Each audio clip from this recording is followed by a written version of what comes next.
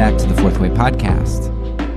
In this episode, I had the opportunity to interview Abby Cleckner, who is a frequent on the Bad Roman podcast.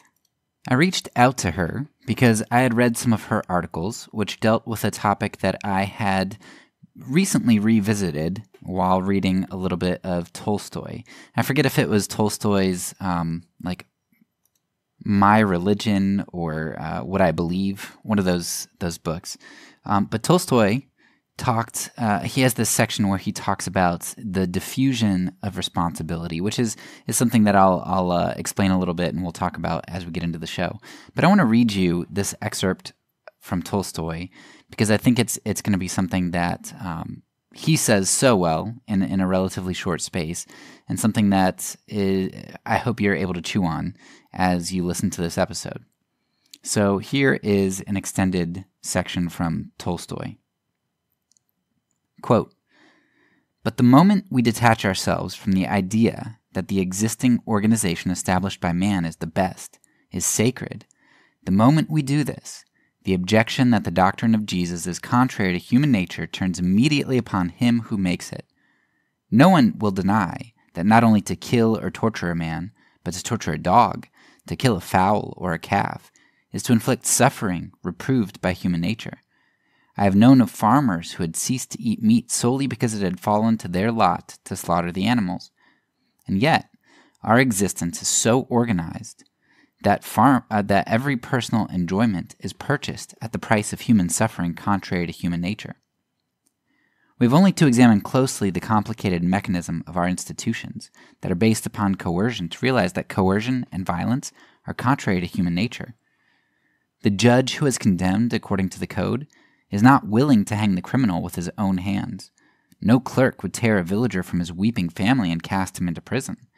The general or the soldier, unless he be hardened by discipline and service, will not undertake to slay 100 Turks or Germans or destroy a village, would not, if he could help it, kill a single man.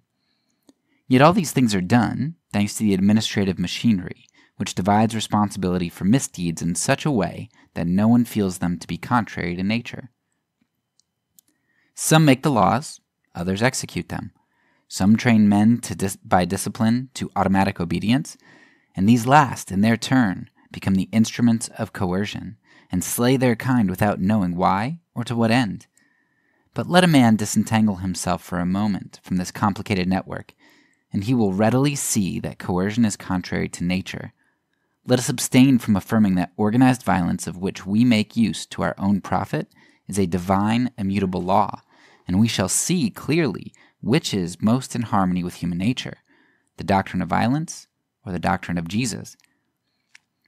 What is the law of nature? Is it to know that my security and that of my family, all my amusements and pleasures, are purchased at the expense of misery, deprivation, and suffering of thousands of human beings by the terror of the gallows, by the misfortune of thousands of stifling within prison walls, by the fear inspired by millions of soldiers and guardians of civilization, torn from their homes and besotted by discipline, to protect our pleasures with loaded revolvers against the possible interference of the famishing? Is it to purchase every fragment of bread that I put in my mouth and the mouths of my children by the numberless privations that are necessary to procure my abundance? Or is it to be certain that my piece of bread only belongs to me when I know that everyone else has a share and that no one starves while I eat? It is only necessary to understand that, thanks to our social organization, each one of our pleasures, every minute of our cherished tranquility, is obtained by the sufferings and privations of thousands of our fellows. It is only necessary to understand this, to know what is comfortable to human nature, not to our animal natures alone, but the animal and spiritual nature of which constitutes man.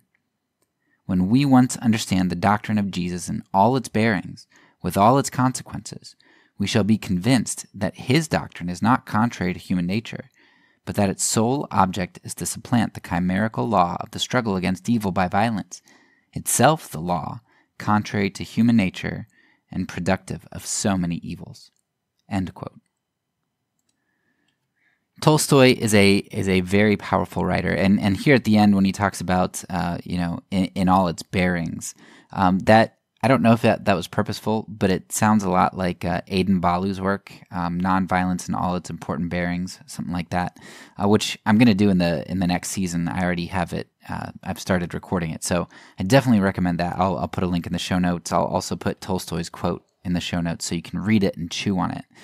But Tolstoy hits at something, that our conscience, we know that violence and coercion and all of this stuff and letting people, while I eat my bread that was procured at least through some injustices, and while other people are famishing and I have surplus, like we're complicit in this coercion, in this violence, in our everyday lives through the actions that we do. But because that responsibility and our power is kind of diffused in various ways, we don't really feel guilty about it, and we don't really do anything about it, and we don't really critique the system. And so that's going to be kind of the basis of what I talk with Abby Cleckner on today in this episode. And I think we draw out some pretty good things to chew on, and I'm going to have a ton of links in the show notes for resources to recommend. So this is one of those that I think you're going to want to listen to over and over and follow up on the resources, because there's a lot to chew on here.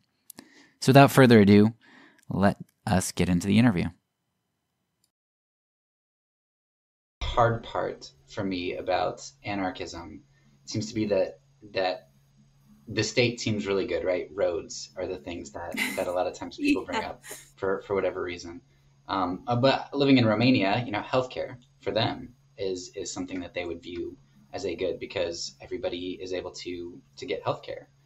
And so I want to kind of take a look behind the curtain this week. And what kind of started me thinking about this was I read a couple of your articles through The Bad Roman, where you were making this connection between something I'd read in Tolstoy and elsewhere, but never really thought about doing an episode on it. You made this connection about the diffusion of power. So you talked about voting, and you talked about a bunch of different ways that the government diffuses power. So I want to really talk about that a lot today, and I want to ask you questions about some of your articles, and I'll put those articles in the show notes so that people can get to those too. But I think probably here you'll be able to expound on those maybe a little bit more than in the short space that you give an article to as well. So I want to just kind of quickly define like what the three ways that I think you're able to bring out what a diffusion of power is, and then I'll shut up and try to just ask you questions and let you do most of the talking, since you're the expert here. So as far as I was able to see it, it seemed like there's a diffusion of power in three different ways that I think you were able to kind of point to. So the first type of diffusion of power is where like you've got the centralized power, and it breaks up into lots of little pieces. So for example, the power to kill, right? It's not just one person's power. Joe Biden right now doesn't get to just kill people, but there's a cop who arrests somebody. There's a judge who, helps to determine the guilt. You've got jurors, you've got prison wardens and guards, and the person who actually flips the switch. Like, you just diffuse this power to kill to a lot of different people, almost like the firing squad, where they give one person a blank bullet so nobody knows. You kind of diffuse that responsibility. So that's one way that we're going to talk about it. But then the second way that I think you identify, which is probably a bit more contentious and maybe harder to grasp, is you sort of talk about, especially with voting, you talk about how power is almost diffused, like from a large area. So I guess it would be concentrated to a smaller area. So for example, voting, where I have my little slice of power and I give it to the state to do something with. And then I kind of release myself from those obligations. And then the third way that you identify, which I think is really good,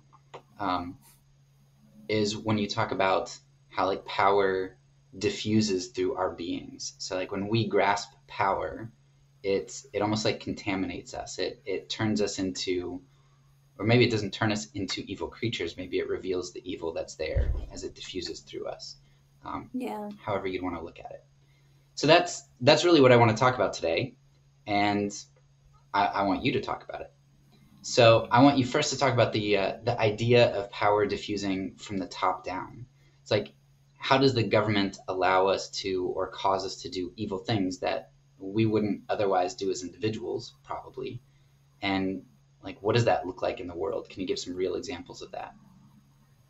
Yeah. So, in that context, I think, you can think of it as following orders, which you hear a lot of people give criticisms of politicians or laws, um, but you don't hear as much criticism for the people who are actually carrying out the acts. Or you may even hear almost like hero worship for like cops and soldiers. Um, and when heinous acts are committed, they get the excuse of, well, they were just doing their job, um, as if being commanded by a politician to do something absolves you of all responsibility for your actions. And I wrote a little bit about this. This was the famous defense in the Nuremberg trials, that they were all just following orders, so they couldn't be held responsible for the war crimes, which in that case was ruled that no, that wasn't a good enough excuse. But I think we really need to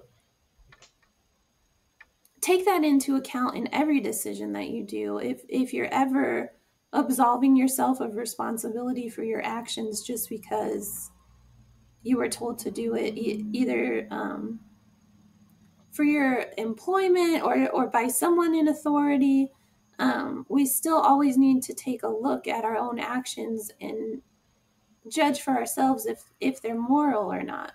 And like kids in cages at the border is a good example. There's a lot of people that go into making that happen, and we could put the blame on Trump, or we could put the blame on Biden, or the dozens of politicians that came before them who enacted laws, immigration laws. But ultimately, it comes down to people who are willing to go after those specific people who are there face to face with these children that they're locking up and taking away from their parents, people who they're actually mistreating, rather than them looking at themselves and saying, if I saw this person as my neighbor, if I wasn't able to dehumanize them, I would never do this in a million years. But because the orders have come down from my superiors, I have to dehumanize these people and treat them in horrible ways and do things that are completely immoral. But I don't take the guilt upon myself because I'm just following orders and I'm just doing my job. So yeah, I guess that's that's what I would say about that instance. And I think it's important for everyone to examine. Even if you have a quote unquote normal job, where you're not doing things like that, every decision that you're asked to make in your day to day life, by anybody, you need to practice putting it through that moral filter of, how do I feel about this? Even like, is it the most efficient way to go about it? Or if you just have that double check on all of your actions, that someone else is asking you to do, it will be easier if you get into a situation where it's a little bit harder decision or maybe bigger consequences, because you've been in the habit of always doing that double check and taking the responsibility on yourself. Yeah, I was actually just talking to somebody about that yesterday. So I, like being a missionary, we have to raise support, and this other person that I was talking to works for a big Christian ministry, and he works by support too. And so he was talking about how he was with a donor who's like a $500,000 a year donor, and he's kind of spouting off like all of these just racist, not so good things. And he's like, I hate that I did this, and I wouldn't do it again, but I basically kept my mouth shut because, the Yeah. organization doesn't want me to confront him. And so you can kind of make all these excuses like, well, to do the Lord's work, we need this money to come in so that we can go do good things. And, Right. and so you kind of justify the actions that you do with this organization over you, and even using God to justify that, right? I need that money to do God's work. Totally. That's a great example. Yeah. Yeah, and Where again, it's not coming from the state. It's not really even orders you're following, but you're willing to compromise your principles because you don't want to face consequences. So yeah, yeah. small consequences. So Uh-huh. that would just grow with bigger ones. Would you? I think in your article you talk about the Milgram experiment, and I'm sure some people are familiar with that, but I think that fits really well in here right now. Would you explain that and kind of how that ties in? Yeah, so it was an experiment done in the early 60s, I believe. Um, the the guy who ran it did it because of the Nuremberg trials, and he wanted to test how willing people are to hurt others because an authority figure tells them so. And what he found, so how the experiment worked was the people involved knew they were part of an experiment. They signed up to participate. So they come into a room and there's like a scientist guy in a lab coat running the experiment. And they're told that they're testing how punishment influence someone learning new information. So they can't see the person, but there's a person on the other side of the wall that they have to ask them questions, and if they get it wrong, they have to push a button that is giving them an electric shock. And now what they didn't know was that the person on the other side of the wall was just an actor and wasn't actually receiving an electric shock. Um, but the person pushing the button believed they were giving real electric shocks to a stranger anytime they got an answer wrong. And that would be including not giving an answer. So if they didn't answer the question, they also got a shock. And then, so as the experiment went on, the level of the shock they believed they were giving had to be turned up higher and higher. So as it went on, the person on the other side of the wall would start yelling out in pain and banging on the wall and saying, "I don't want to do this anymore." And they would keep increasing the shock until at the end, the person on the other side of the wall just stopped responding. So basically, they believed they were increasing the shock on this person until they were either unconscious or potentially dead. And certainly were saying that they weren't consenting to the experiment anymore. And what the experiment found was that I think 100% of the people at some time stopped and questioned the experiment and said, "Hey, this guy doesn't want to do this anymore. I'm feeling uncomfortable." And the person in the lab coat had to encourage them to keep going. No, it's really important to the experiment that you keep going until the end. So every person protested and then got the kind of, no, it's really important. You need to keep going. And the surprising finding was that 65% of people continued to the end when they were giving electric shocks to a person who was no longer responsive. So I think that's way higher than anyone expected, but it just shows us that the majority of people are basically willing to kill someone just because an authority figure told them so. Yeah, and over something stupid, not even like a matter of life and death in the army, like just not answering a question for an experiment. Right, exactly. Just because they believed the experiment was important and they would mess it up if they stopped. So yeah, I think that was such an important experiment. I don't think they could get away with doing it now. There's like more ethics codes and stuff like that where they can't do things like that anymore. But it really shows just like how strong of a hold the authority has on us. And whether it be naturally ingrained in us or us raised to believe in authority. I'm sure that makes a big difference.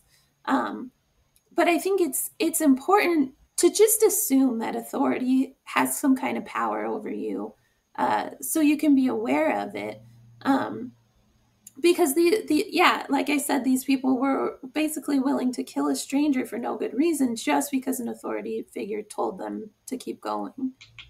Yeah, and I'd recommend two books. I don't know if you've read these, but definitely for other people, I'd recommend one of the books my wife read for her apologetics degree was called Ordinary Men, and it was, my thought was, oh, so many Jews were killed in the gas chambers, and it's true they were, but Ordinary Men is basically about how a lot of the executions, especially outside of Germany, of Jews and Roma and other groups of people were done by German units. So like they have them dig ditches and shoot them in the back of the head.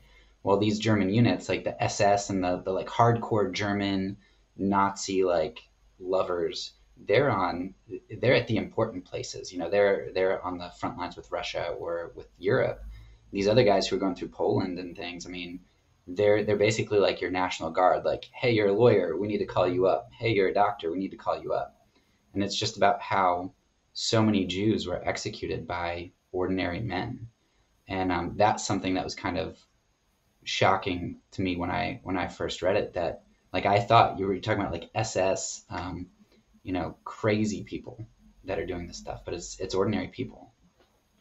Right. And that's so important to really understand, because it's so easy to assume like, oh yeah, I'd be the one, shooting Hitler, or I'd be the one hiding people in my attic. And it's like, chances are you wouldn't. And you really have to come to terms with that, that it's not as easy of a decision that you think it would be. And yeah, that these were totally normal people who got swept up in an ideology and were willing to carry it out that far. And kind of any of us are capable of that under the right circumstances. So again, it comes down to practicing that double check of your own morality in every situation. So when it comes to things like that, you don't get easily swept up, and understanding what your values are too, valuing humanity and above any ideology, I think is really important. I think people don't realize how much they value ideology over humanity. Like when it comes to the state, every law is backed by violence, but you hear people all the time, everywhere, talking about how many things should be illegal. And we have so many laws in this country that nobody even knows how many there are. And people are perfectly fine with that violence being threatened or carried out for quote unquote the greater good, if they believe it's some kind of benefit. Where I think if you really examine that, I guess if you put it in black and white terms, violence is not worth any of that. If say you're concerned people might get sick from drinking raw milk, well, is violence against people selling raw milk really worth it if you really think that out and carry it out to its logical conclusion? So yeah, I think it's just really important to think through these ideas, because people don't realize how they really do those things in little ways in their everyday life. Yeah, we don't want you to die from drinking raw milk, so we'll kill you to make sure you don't. Right, exactly. Yeah. Yeah, and I think 2016 was kind of the wake up call for me, because I was a consequentialist. Ends justified the means. I didn't know it. I would have said that I didn't, but when it came time to vote for Trump, which is what everybody I knew that's a Christian was doing, it's kind of like, this isn't like, I can't do it. And so that was the first time in my life that I felt like I really checked myself on that, because I had to morally compromise if I was going to vote for him. And yeah, I think, like you said, we have to do this daily. And I think that's what's really important. As Christians, a lot of times I think our group here, we're cultural Christians, and we've kind of gotten rid of practices, like practicing actual Christianity. And so, like, when I think, am I going to tell the truth to a supporter who might give me money? It's such a small thing, but yeah, you're right. If I'm not willing to tell the truth to somebody who might pull $100 a month from me, would I hide people in my attic at the risk of my life and my family's life? No. Right. Right. It's like the parable that Jesus told about the widow, that if you can be trusted with little, you'll be given more. But if you can't be trusted with what you have, why should you be given more? And you have to be trusted with the small responsibilities to be capable of taking on the big responsibilities. Okay, so we might have kind of already covered this, but maybe you could summarize or make it more explicit. Talking about this diffusion of responsibility, like killing is the one that we've kind of been on.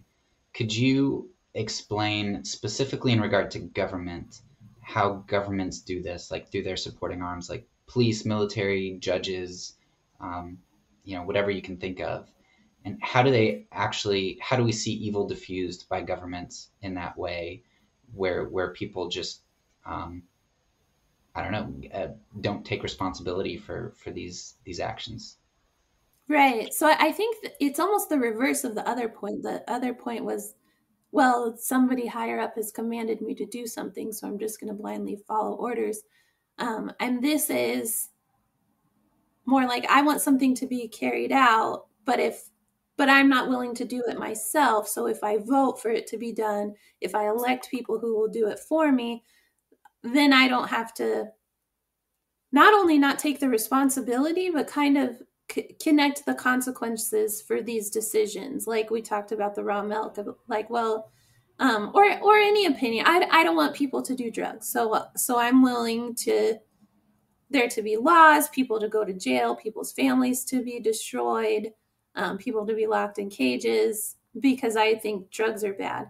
And it could, yeah, drugs do terrible things. But because you're kind of voting for things that separate you from realizing the logical progression of the idea you believe in. So you don't have to think of this is someone's life being destroyed because you're not physically doing it. You're dispensing that responsibility to a number of people, like you said, police, judges, prison guards, and all of that kind of stuff. You don't have to come face to face or even see the consequences of believing that drugs should be illegal. And it's almost like you get to live in a fairy tale believing that these laws are doing something good and protecting people, because you can be removed from those actions. And then I would also say, along with that, there's the positive side of things too, like you mentioned, healthcare, or you could say like, well, I think it's good for money to go to cancer research or any number of good things. Rather than taking on that responsibility yourself, that this is important to me, so I'm going to either donate or get involved or make sure that people have access to these things that are important, or make sure this research happens, or whatever is a good thing. You diffuse that responsibility to the state and say, well, yeah, I'm not going to make sure my neighbor has health care because the state should be doing that. And I'm going to vote for the state to do that. And so it takes the responsibility out of our hands to be contributing to the good in the world, because we've outsourced that kind of what we're supposed to be doing as the body of Christ to the state, and then we cannot think about it and not, I guess, analyze if they're doing a good job at it, if they're efficient at it, if the money going towards that is really being used in the best way. And also you're able to make all of your neighbors contribute to things that you think are important, whether they want to or not, which is another big part of it. And I think a lot of that comes from people have a fear that good things wouldn't happen unless everyone was being forced to contribute to it. But also, I think we tend to really kind of swallow this lie that we don't have any power in and of ourselves, that we have to belong to something bigger to get anything done. And I think for Christians, it's like we totally deny the power of the Holy Spirit and think, well, we might not say it, but with our actions, say the state is more powerful than the Holy Spirit. I can't do God's calling on my heart. I have to outsource that to the state to make sure they take care of these issues that I think are important. And I think we have that natural desire to be part of something bigger, and it's misplaced when we put that in the state. Yeah, I think outsourcing is a really good word. And the example that I use frequently of when I kind of realized this was, I think it was the 2016 election, and I was sitting in church, and I was really contemplating not voting, and I talked to some people about that, and most people are like, you have to, it's your responsibility, you have to vote. And I was sitting in church one day, and they were announcing like, hey, we really need helpers for the food pantry, we don't get enough helpers. And I was like, I don't have time for that. And I was like, oh, they never get anybody for that. Nobody ever has time. We have busy schedules and all that stuff. And then I was like, wait a second. I'm here like debating over giving 137 millionth of a vote for a candidate who may or may not win, who, even if he does win, may or may not pass the legislation that I think is good. Or I can actually tangibly really go down and help somebody, help 50 people, 100 people, however many show up at a food pantry. And so I was like, it was such a wake up call to me to realize that I was giving up my tangible duty and practice and responsibility, yet voting seemed like such a big deal. And I only do that once every 4 years. The food pantry, I can meet people in my community and build relationships and do it on a daily or a weekly basis. And if Christians would pool our power to actually physically, tangibly go help people every day, every week, once a month, that'd be so much more powerful than trying to gather our votes for a guy who may or may not win and may or may not do anything. Absolutely. It would completely change the world.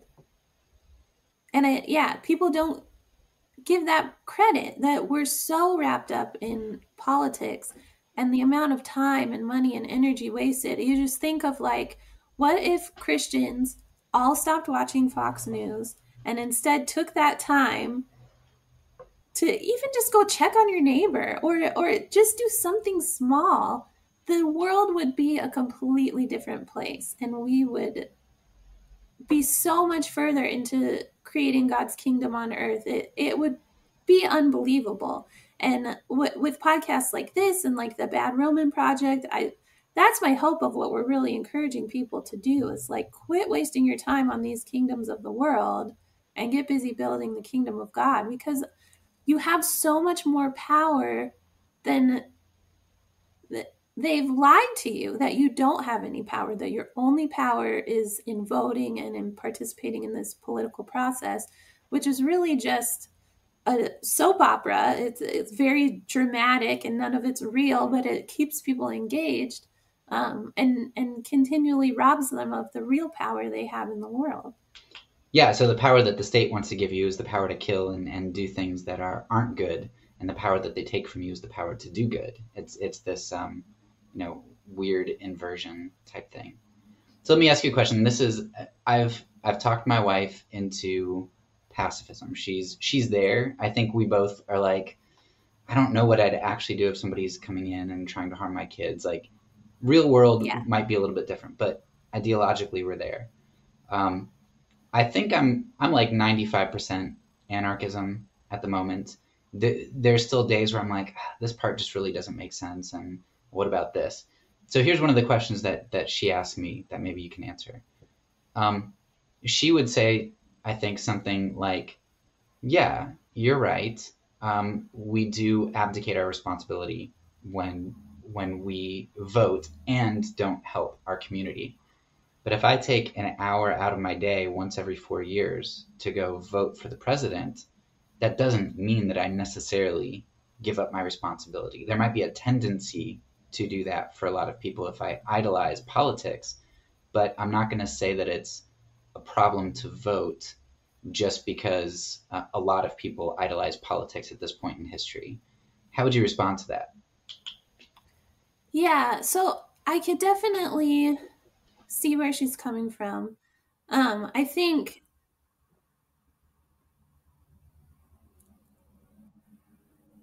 the let me gather my thoughts. I think so. Just from what we've seen, I don't think there are many people who vote and aren't invested in it or don't believe that they're really doing something. I guess if you're a person who votes and somehow doesn't get wrapped up in that system, I'd say that's better. But the there's such a strong pull to get wrapped up in it and to really have your hope and faith tied up in whether this person wins or believe that's what's going to change the world. I just think for your own mental and spiritual well-being, it takes away from where your focus should be.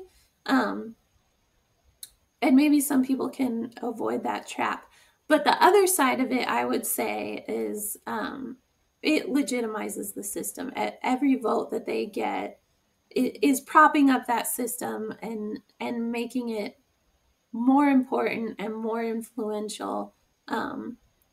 Like our friend Chris Polk, who does the Unbeliever podcast, he's said in the past, like, he voted for governor in his state, and said, yeah, I wasn't invested. I saw it kind of like as voting on American Idol. Like, it's not going to change my life one way or another.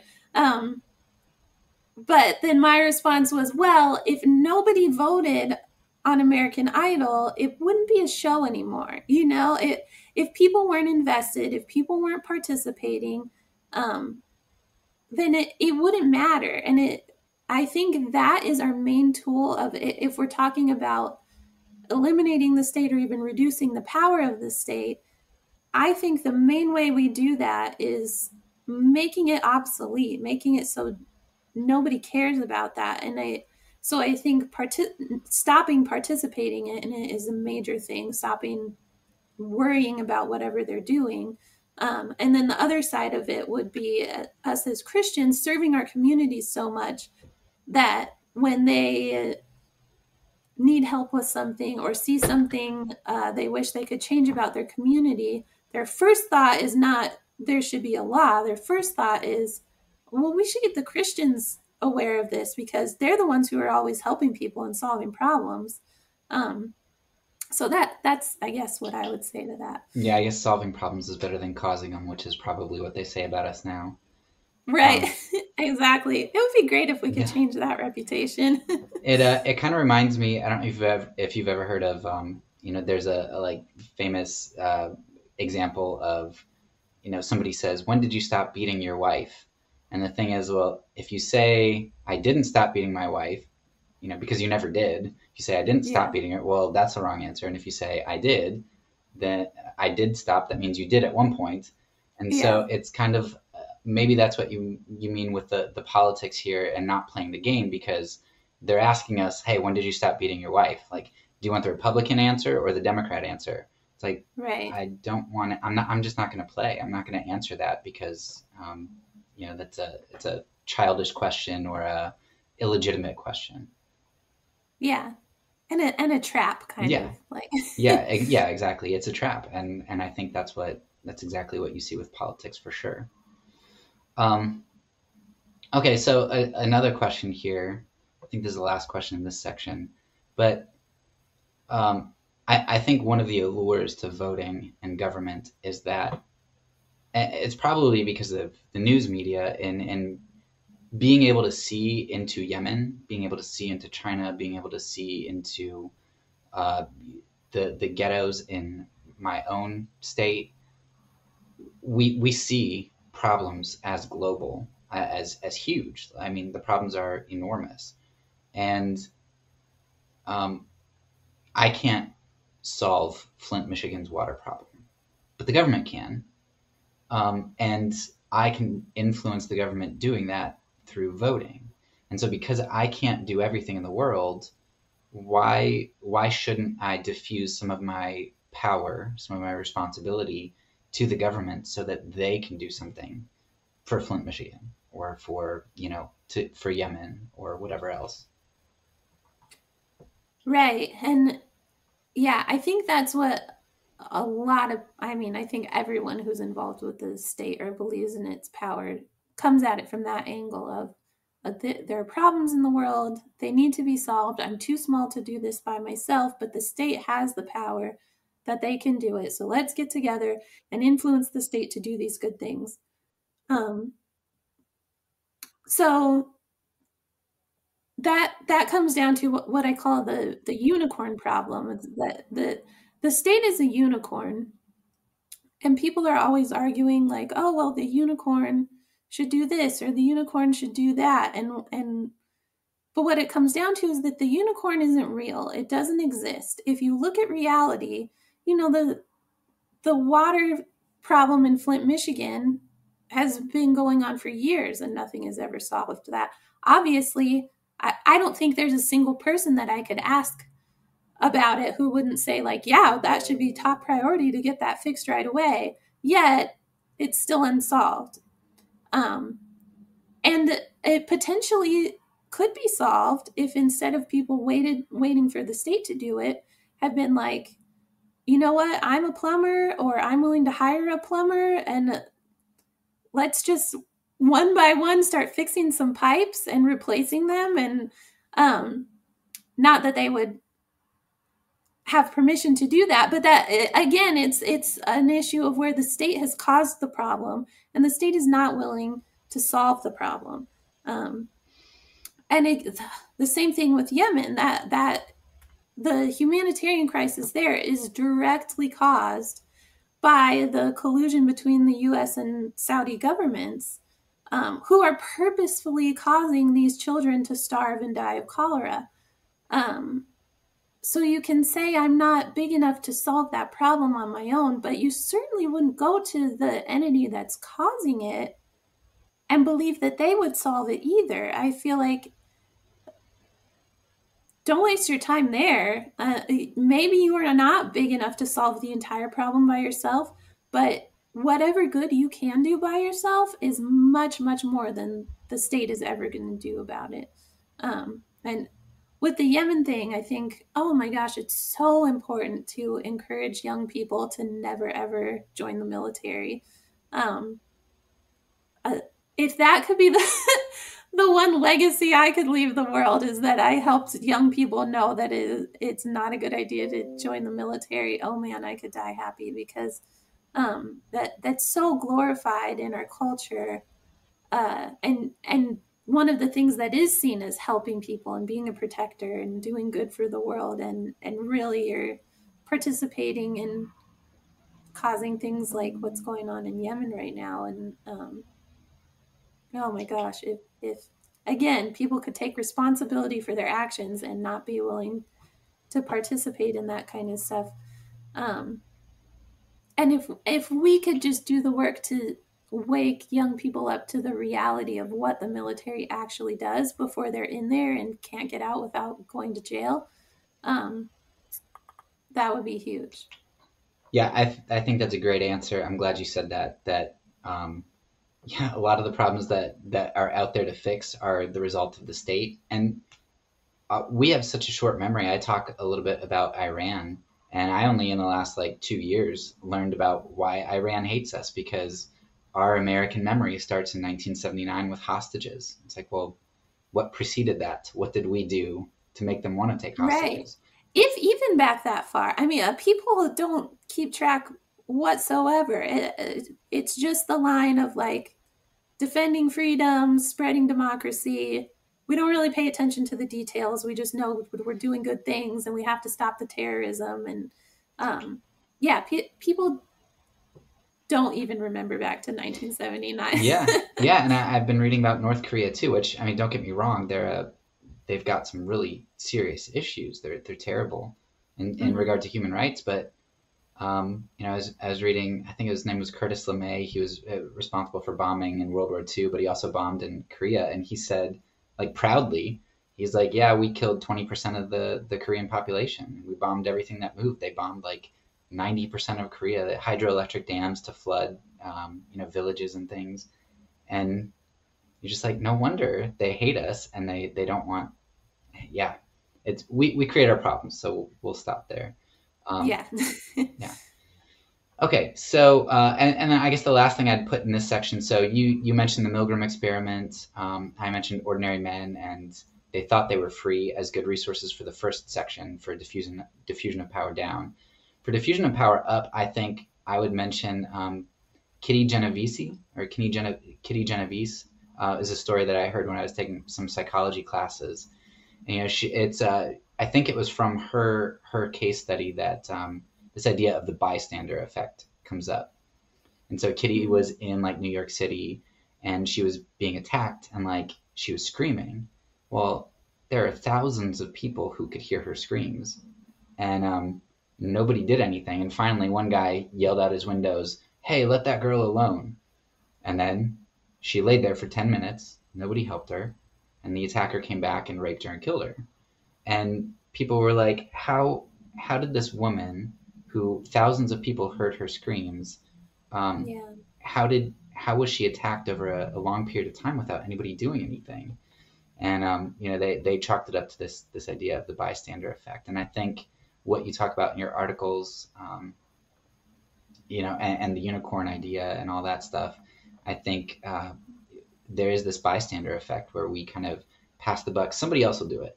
Somebody else will take care of it.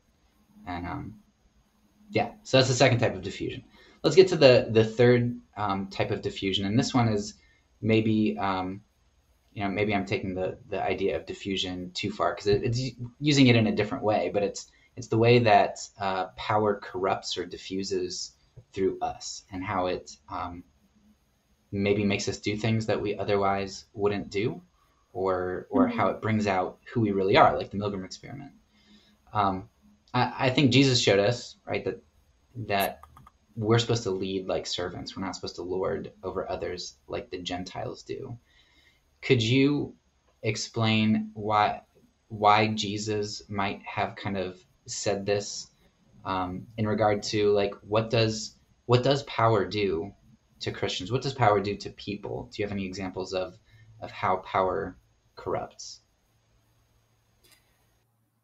Yeah, so I think you mentioned in the notes the Stanford prison experiment where people were randomly sorted into groups of who were going to play out the part of the guards and who were going to play out the part of the prisoners. And people who were friends with each other started treating each other horribly because they were given power over the people who were playing the prisoners, who they knew full well hadn't done anything to deserve to be in prison. It was just an experiment randomly assigned, but it really brought out horrible, horrible things in these people just because they were given power over someone else. I don't think I fully understand why power so easily either corrupts people or, like you said, brings out the, I guess, darkest parts of our character. But I think it's a pattern that's been seen throughout history, and Jesus definitely warned against it. When Jesus was being tempted in the desert, one of the things that Satan offered him was power over all the kingdoms of the world. And for some reason, I don't think that temptation stands out to people, or they don't relate it to a temptation that we face currently. But I think with democracy, that it's really a temptation for everyone, where like back in monarchy governments, the normal people were like, yeah, I have no power and I'm never going to have any power. And there wasn't so much of a temptation there. But with democracy, we all can gain power, and we all could potentially run for office and or have positions in the government. And so I think we really need to take that seriously, that Jesus could have had power over all the kingdoms of the world. And you hear people too say things like, oh, Jesus for president, and I wish Jesus could be in charge, and blah blah blah. And it's like, well, he never would, because he knew that that's not how the kingdom of God works. The kingdom of God works in the completely opposite way, that you refuse to have any power over anybody else, and you just serve the people around you. When you're serving the people around you, you're focused on what their needs are. And you have to see them as full human beings, and you have to get involved. And it's much, much more difficult. Whereas when you're in a position of power, you can think, well, I would like things to be like this, so I'll just make it so, and assume that makes everyone's lives better. And you don't see the humanity in other people as much. They're just kind of people who need to get in line with your vision. And I think that happens in lots of ways, not even just with the state, but that's one thing that we can see in the church, the modern church, where it can, a lot of times, there's certainly great churches out there who don't have this problem, but a lot of times it can become kind of a cult of personality around the pastor, and he comes into a position of power. And we've seen this with a lot of the Southern Baptist Convention scandals coming out of people being abused and it being swept under the rug, and or even the ways that church leadership is set up, and who is allowed to be in and who's allowed to be out. And I think church leadership should almost be an oxymoron, because we shouldn't have positions of power in the church. There shouldn't be people who are lording power over others, like Jesus accused the Pharisees of. We shouldn't be setting up those systems, and because it's associated with God, it's so easy for abuse to happen in those cases, because you believe that your pastor is closer to God than you are, or your priest or your minister, or whatever the case may be. And so, yeah, I think we really need to take seriously Jesus's example and his rejection of power to be able to bring about the kind of world that he commanded us to. Yeah, and I think a lot of the church leaders like Ravi Zacharias and others, probably in part because of the power that they had, and they were able to hide things and people just believed them, and they were able to control. And I'm sure power had something to do with that. Yeah. Bringing up Jesus, the temptation in the desert, I know that's a big one in our community, and like in the early church, like bringing that up, and people, like you said, just don't tie it to our temptations today. And it's really interesting to me that, the three temptations that Jesus faces in the desert, he ends up facing again, less metaphorically. Like, the people did offer to crown him king, and he refused it. And it's interesting that so many people in my community would be like, well, yeah, he refused it because he had to get to the cross, or, well, he refused it because why would you want to lead a bunch of Palestinian Jews against the Empire of Rome? It just wouldn't have worked. So it's almost like Jesus's morality was either he had to just get to the cross, so it's pragmatic in that sense, or it wouldn't have worked, so it's pragmatic in that sense, as opposed to, no, this is who Jesus really is. And it says that Jesus bore his cross, we'll bear ours. Jesus was persecuted, we will be too. And it's just, yeah, I don't know. Sorry, rabbit trail. Yeah, no, you're totally right. Yeah, people make a lot of excuses of what like, oh yeah, Jesus didn't do it, but we totally should. Yeah. Yeah, so to close out this section, one book that I would recommend, I'm sure there are a lot more, and maybe you have some, but I was reading in the last couple of months, I read a book called I Got a Monster, and it was about like the Baltimore police force, and just like helped me to understand so much why the poor and minority communities have such a problem with policing, because it's not just like, well, here's one bad cop. It's kind of like you see how the system creates people who might not otherwise have done things um, Yeah. illicitly, but how it kind of creates them and how they're able to exploit it, and how these individuals change over time. So I'd recommend that one as a great example of kind of how power diffuses through us. Do you have any that kind of stand out to you? Any stories or books? Um, I wouldn't say in that sense. I think it's something super important to be aware of and to just recognize that anyone is capable of abusing power.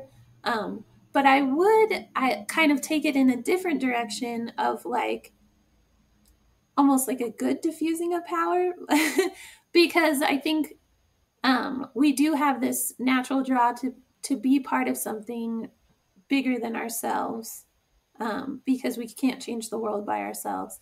And I think when that leads you to try and gather power, then it's a bad thing. But we do have the example of being the body of Christ, where we work together as a community and all have different functions. So you could say, in a way, like, because it can feel like there's so many issues, and there's no way, even if I devoted my time full time just to serving other people and these problems I see in the world, there's no way that I by myself could do it all. And I think that's why we're supposed to be the body, because each of us has specific gifts and talents and abilities that are different and unique from other people, and we also each have a calling on our heart. So I think it's really important.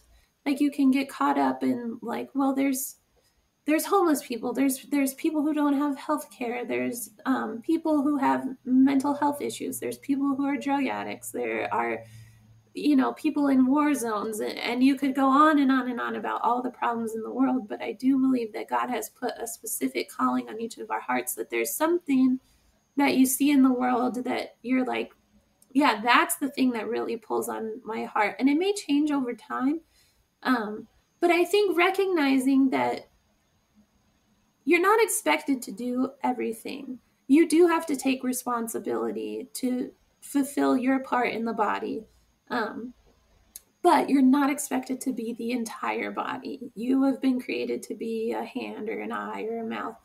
And if you follow that leading of the Holy Spirit and just lean into what you're called to do and what you're gifted to do, then that's how you can change the world. And if everybody is focusing on their specific role in the body, then it is I get kind of a diffusion of responsibility, because you don't have to take on the responsibility for the whole world. But you do have to take on responsibility for the specific part of the body that you are. And so I guess that's kind of a positive way to look at it, that you're not abdicating all responsibility, but you're only taking responsibility for what you're called to do, because I think it can be paralyzing to sit and think about all the problems of the world and how you're too small to solve them all. And so, like, well, I guess I'll just not do anything. Yeah, no, that's a good reminder for me, because I'm reformed, so we're big on the total depravity thing. So sometimes it can be like, human nature, evil. So it's good to be balanced out in that. And what you said is really good. It reminds me of, we love God because He first loved us, and that's almost that diffusion, like random acts of kindness. When we submit and we humble ourselves and we serve. That does have a way of diffusing, or a gentle answer turns away wrath, right? These these small acts of kindness and goodness and love do have a way of permeating through our hearts. So I think that's a good reminder, and also just making me think when you talk about the body, that it's like, oh yeah, in a way, me trying to say, how am I going to help people in Yemen? How am I going to help Flint and do all these things? Like, I'm trying to be God. I'm trying Yeah. to control the world. At the same time, I'm not going to the food pantry down the road, because what good's that going to do? Right. Right. When we see the things that we can do as too small to be worthwhile, so nobody does anything, then we're like a completely paralyzed body, because we're each seeing our role as the finger or the hair follicle or whatever as too insignificant. And so if nobody does anything, then we don't have a body at all. And so, yeah, I think don't see your role in the world as too small. You're there for a reason, and do what you can. And if everybody lived into that, and like I said, if all the Christians stopped being involved in politics and just embrace their role of whatever tiny small part of the body they're supposed to be, it would completely change the world. Okay, so this is a perfect segue into kind of the last section, because I think as a reformed individual and somebody who's mostly an anarchist, those are two things that I associate with a lot of pessimism. And maybe I'm wrong about I don't know the anarchism community that well yet, but I think it would be good to to end on a positive note, and to talk about, okay, so we know what the state does, and we can bash on the state all day. At least I could. But what is the alternative? And I think you've already talked about the body. And I know Stanley Hauerwas talks about how the church is the Christian's politic.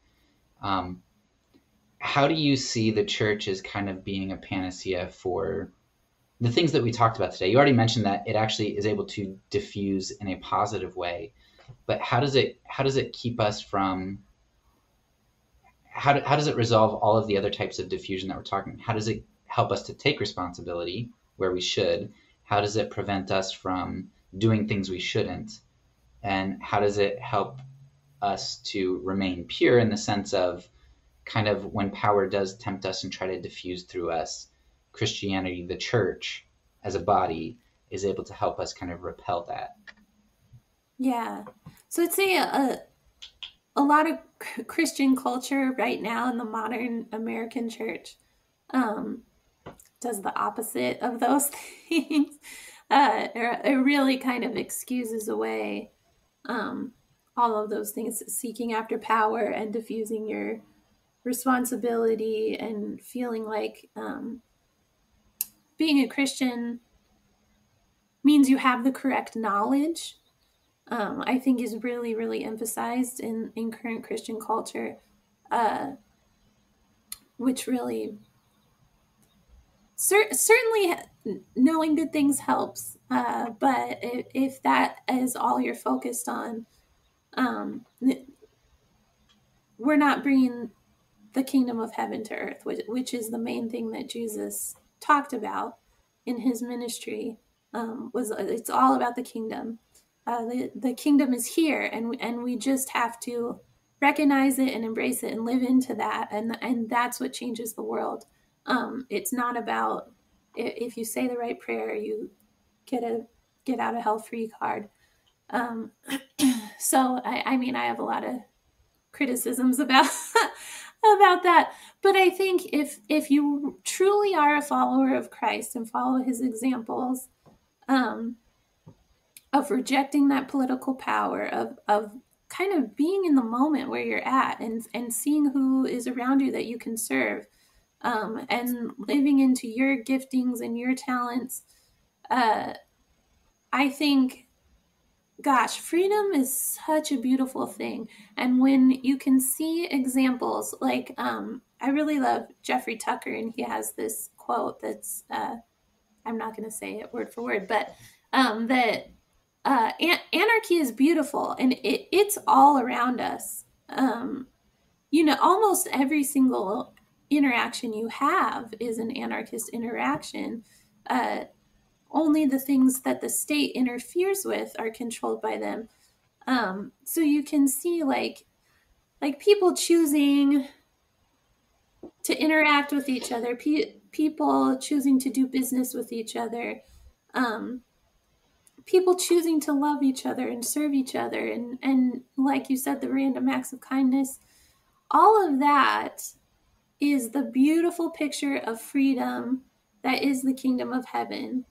And I absolutely believe that God created us for freedom, and I think you can find that all over the Bible, that it's not about being controlled. It's about learning and growing and making our own choices, and having the freedom to serve and quickly pivot. Like if you are really in relationship with somebody, and you can serve them in a way that they need in the moment, and then if their needs change, you can change.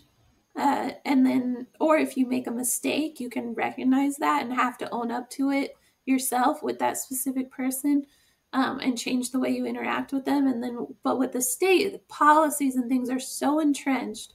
Everybody who's involved can recognize that they're terrible, but nobody can change it.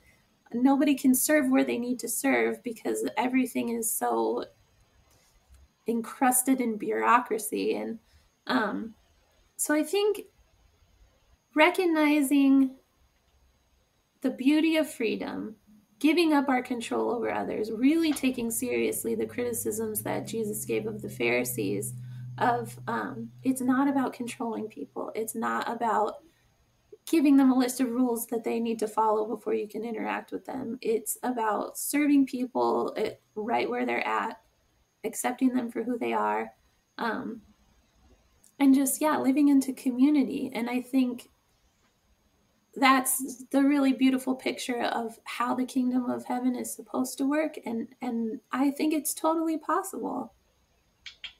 Yeah, and I think the beautiful thing about the church as the body of Christ is that when I think about politics, and I see, I'm sure it's always been this way, but once I became more politically aware, it just seemed like politics pits people, one group against another group, and there's so much animosity.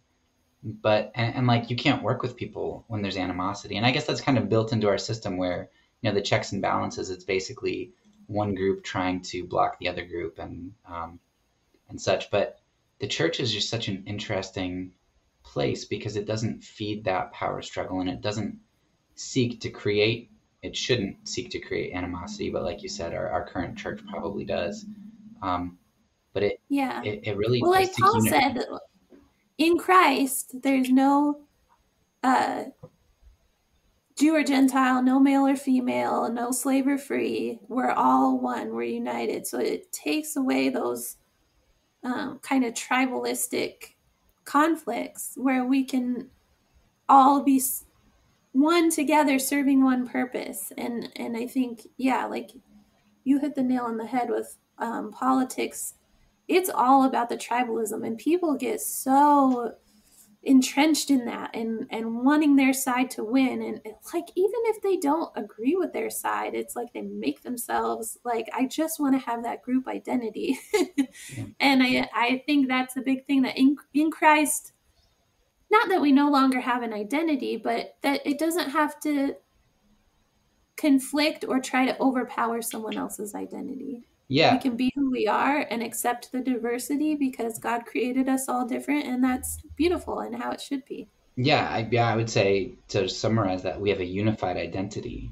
But I would also add to that so he says we're not Jew or Greek, male or female, but he also says that no member of the body is unimportant. So we also have the same importance, and that's something that I know we don't feel like we do, but that's really freeing as well. And it makes me, if I'm the hair follicle, recognize that that's important for me to do that. And if I'm the brain, it helps me to still value the hair follicle.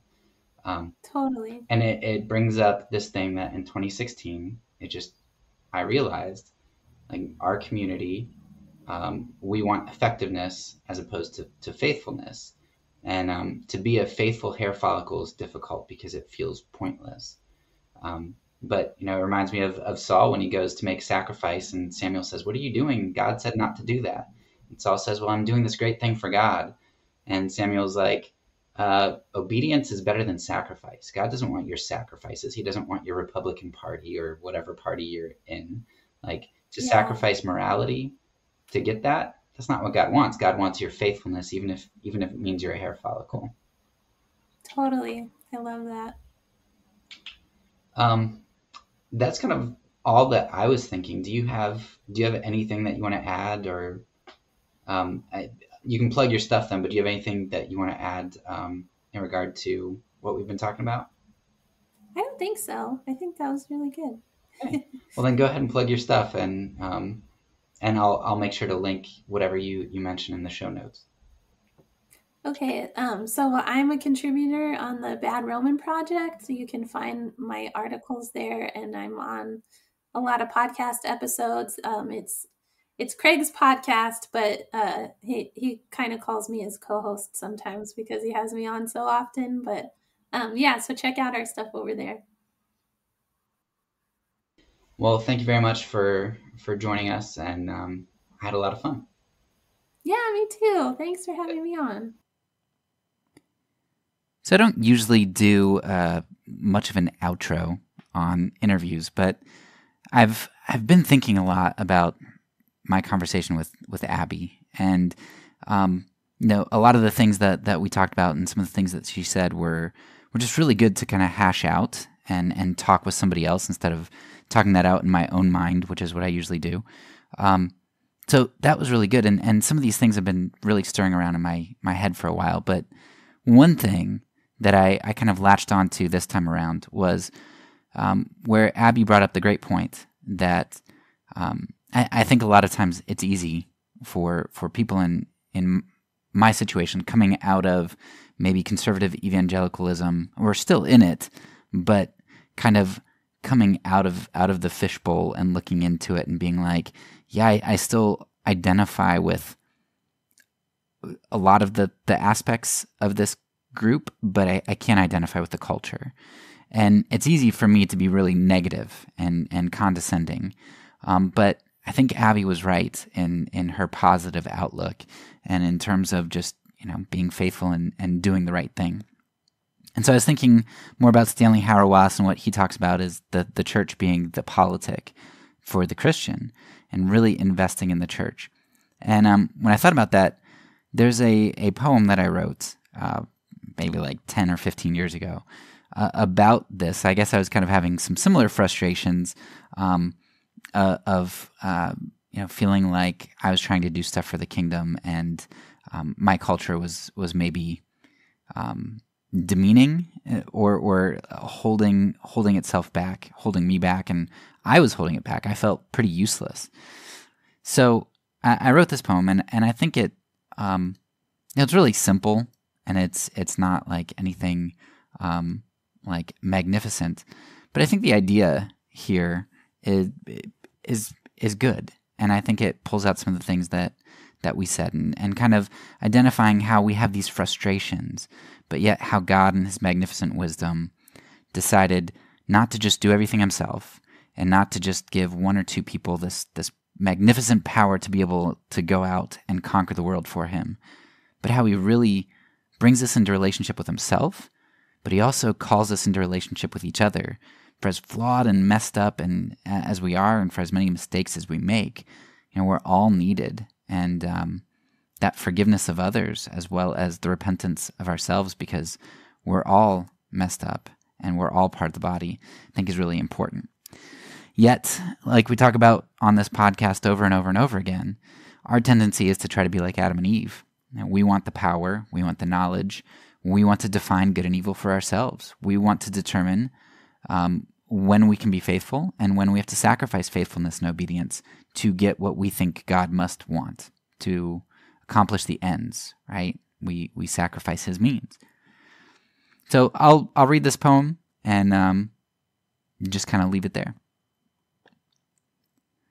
I have but one heart I can give. I have but one mind to attend. I have but one life I can live. I have but one soul to ascend. With these things I feel and think, I'm broken for a world in despair.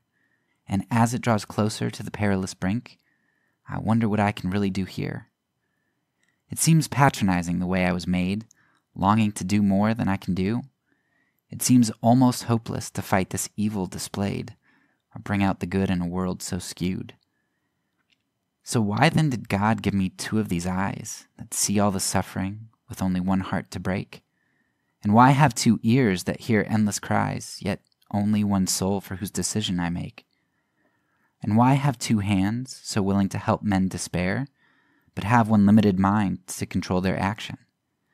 And why have 2 feet willing to go anywhere, yet only one life to carry this passion? So why just one, not 2, 3, or more? Then I'd have the power to redeem this fallen place. But only you have that power, my omnipotent Lord, and you choose to use me in my fallen race. You want me to see that alone I will fail. You want me to depend on the power you give. And the body you gave me is not just this one limited shell. It's the hands and the feet of all you forgive. That's all for now. So peace, and because I'm a pacifist, when I say it, I mean it.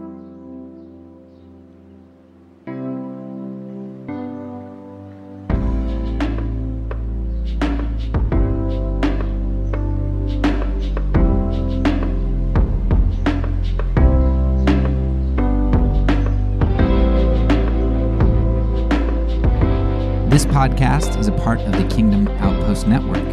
Please check out the links below to find other great podcasts and content related to nonviolence and kingdom living.